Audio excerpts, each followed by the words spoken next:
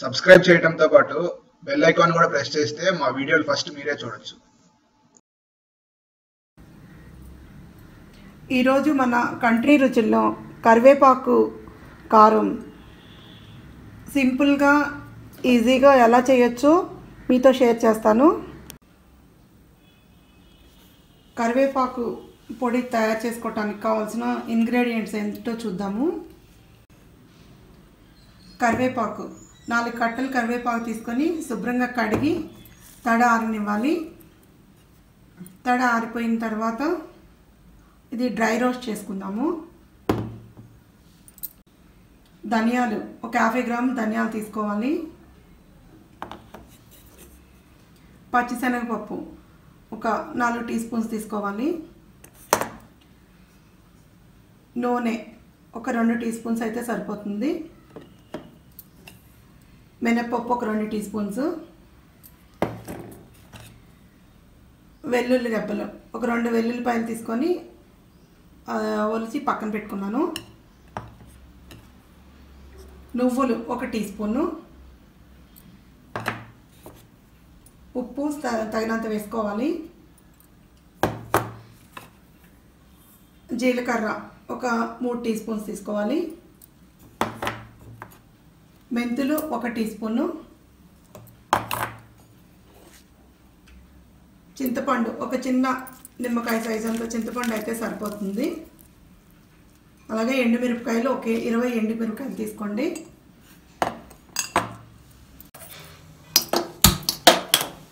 ఇప్పుడు ఒక tea spoon oil వేసుకోవాలి.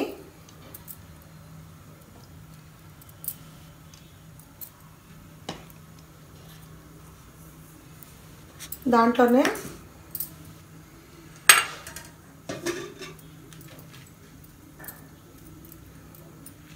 ఎండుమిరపకాయలు వేసుకొని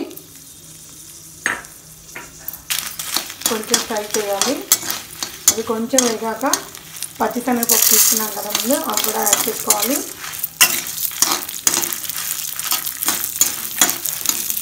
వీటితో పాటు మినపప్పు,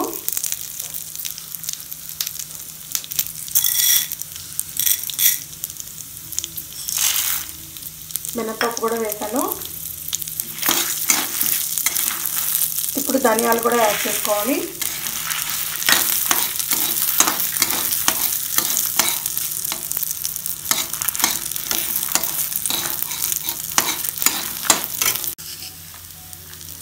వీటిలో ఒక 1/2 టీ స్పూన్ మెంతులు కూడా వేసుకోవాలి. జీలకర్ర ఒక 1/2 టీ స్పూన్.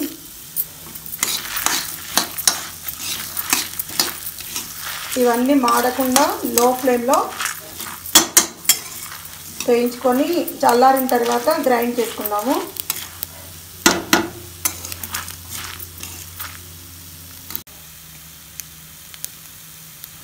ఇవి మొత్తం వేయించిన తర్వాత లాస్ట్లో నువ్వులు యాడ్ చేసుకోవాలి. నువ్వులు కూడా వేసి కొంచెం ఫ్రై చేసుకోవాలి.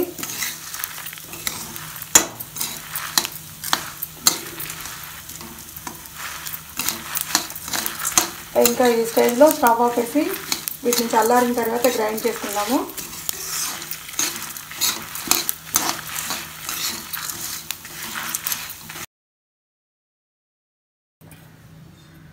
ఇప్పుడు కరివేపాకు డ్రై రోస్ట్ చేసి పెట్టుకోవాలి.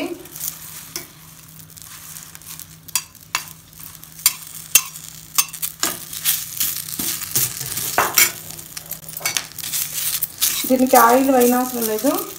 కరివేపాకు శుభ్రంగా కడిగి తడ ఆరిపోయిన తర్వాత ఇట్లా డ్రై రోస్ట్ చేసి పెట్టుకున్నాము.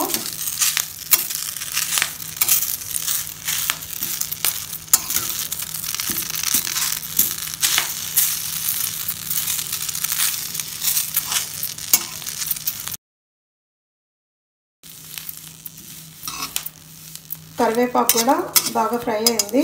ఇట్లా ఆకు కలర్ చేంజ్ అయినప్పుడు స్టవ్ ఆపేస్తే వేడికే ఇది మగ్గిపోతుంది. చల్లారినాక గ్రైండ్ చేసుకుందాము.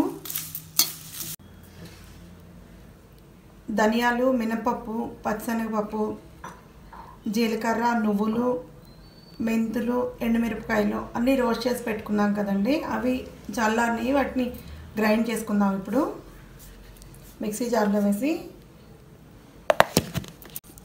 ఇట్లా గ్రైండ్ అయిన తర్వాత దీంట్లో చింతపండు వేసుకుందాము.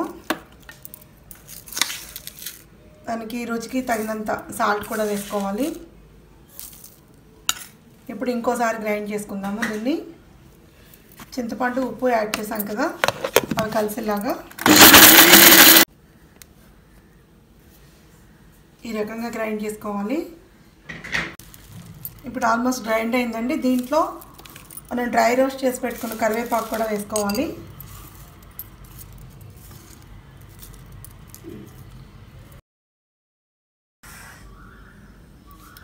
ఈ రకంగా గ్రైండ్ చేసుకున్నాక కరివేపాకు అది ఇప్పుడు లాస్ట్లో చిన్నులపాయలు, జీలకర్ర యాడ్ చేసుకొని అవి కూడా మెత్తగా గ్రైండ్ చేసుకోవాలి.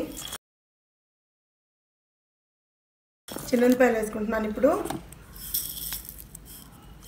అలాగే జీలకర్ర కూడా వేసుకోవాలి.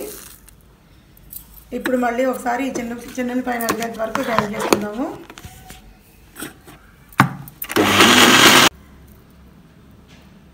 చిన్నులపాయ, జీలకర్ర వేసి మళ్ళీ గ్రైండ్ చేసుకున్నాము. ఈ విధంగా వస్తుంది. ఆల్మోస్ట్ కరివేపాకు కారం పొడి అయిపోయింది. ఈ సింపుల్ రెసిపీ మీరు కూడా ట్రై చేయండి. ట్రై చేసి మీకు ఎలా వచ్చిందో డిస్క్రిప్షన్ బాక్స్లో మెన్షన్ చేయండి. ఈ కరివేపాకు కారం పొడి వేడన్నంలో కొంచెం నెయ్యి వేసుకొని తింటే చాలా టేస్టీగా ఉంటుంది. అలాగే బ్రేక్ఫాస్ట్లో కూడా, అంటే దోశ, ఇడ్లీలో కూడా నెయ్యి వేసుకొని తింటే బాగుంటుంది. ఒకసారి మీరు కూడా ట్రై చేసి చూడండి. ఎలా వచ్చిందో నా డిస్క్రిప్షన్ బాక్స్లో మెన్షన్ చేయండి. అలాగే నా ఛానల్ కూడా సబ్స్క్రైబ్ చేయండి, లైక్ చేయండి, షేర్ చేయండి. సబ్స్క్రైబ్ చేయడంతో పాటు బెల్ ఐకాన్ కూడా ప్రెస్ చేస్తే మా వీడియోలు ఫస్ట్ మీరే చూడొచ్చు.